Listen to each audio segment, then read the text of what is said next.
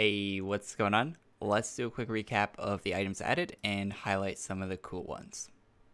Okay, first, Celestial Luck. That is the seasonal event for St. Patrick's Day. I guess they did St. Patrick's Day and Easter at the same time because they're doing lake and stuff later in the month, so they wanted to get this out of the way just to do it. So if you talk to this guy, go to prizes, he has a brand new set, the Noble Leprechaun armor and the helmets to go with it. So you got Lord and Lady there. I think there's also this staff right here is new. Not 100% on that, but I think so. So you can get those for golden tickets. If you want to double your golden ticket earn rate, you can pay to win Kappa Kappa with the lucky hat right here for 150 ACs. I forgot about it. I'm pretty sure I owned this item before, but I forgot about it. And you don't have to equip it or anything. You just need it in your inventory. And then you can sell it back after you're done, I'm pretty sure. So just buy that, sell it back when you're done. You get all your golden tickets you need.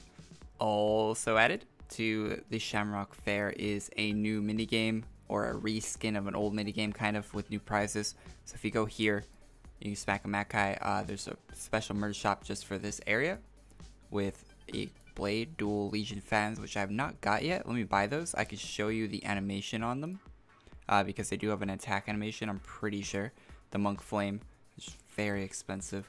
Too bad there isn't a cape version. That looks like it would make a pretty good cape. Maybe they'll add that in the future since they already made it. And then 2 armors here. This armor was available for free when the event first came out because they accidentally added it in for free, but it's gone now. So you can also buy those in the shop. If you go to Feature Gear Shop, they added those there. If you don't want to farm for them for whatever reason, I recommend farming for them. It's not too hard. 1,000 ACs a piece. They also added a golden leprechaun, which is only available for ACs, along with the hats for it also. So that's pretty cool in the Feature Gear Shop. There are Shamrock fans in the Feature Gear Shop that have a pretty cool attack animation on them. They're the counterparts to the Legion ones, so I'll show you the Legion animation also. So you can see that they open when you fight, and a pretty cool pattern on the inside of them right there. So that's pretty nice. And the Legion one, here are the animations for the Legion ones. Looks really sick. It's got like the Dage on the inside of those. Really nice looking pattern on the inside of those fans also. So yeah, 2 different ones, and you can get the Shamrock ones in the Feature Gear Shop. Okay, last but certainly not least, the Grundwog boss right here. Slash join the name of the boss to get here. It's just like a 2-room little boss fight for Easter every year. And it drops the whole set I'm wearing. It's non-member AC tag, the armor, the helmet, and a bunch of weapons. I'll show you every item that the boss drops right now. Okay, so you got the 1 armor, of course, and 2 helmets, male and female, although I think the male one works for female. The female one just has longer hair. Here's what the armor looks like without a helmet on. The nose is a little different. It's kind of like a bunny nose sort of thing, which is pretty cool. I like that. It's themed for the armor. There's a bunch of weapons.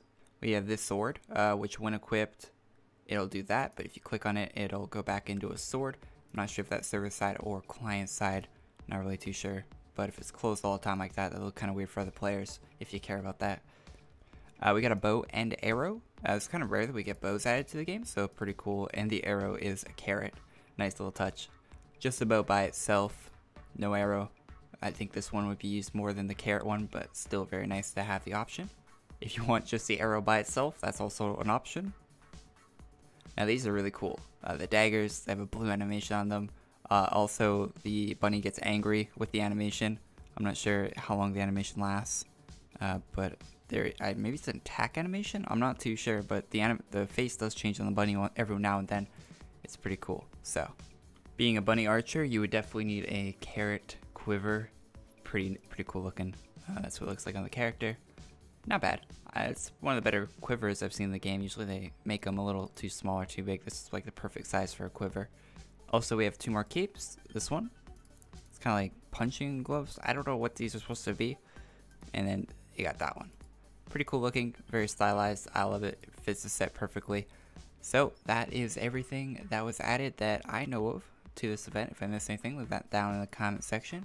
And I'll see you guys all in the next video. Like it if you liked it. Subscribe if you're not already. And I'll see you guys all in the next one. Peace.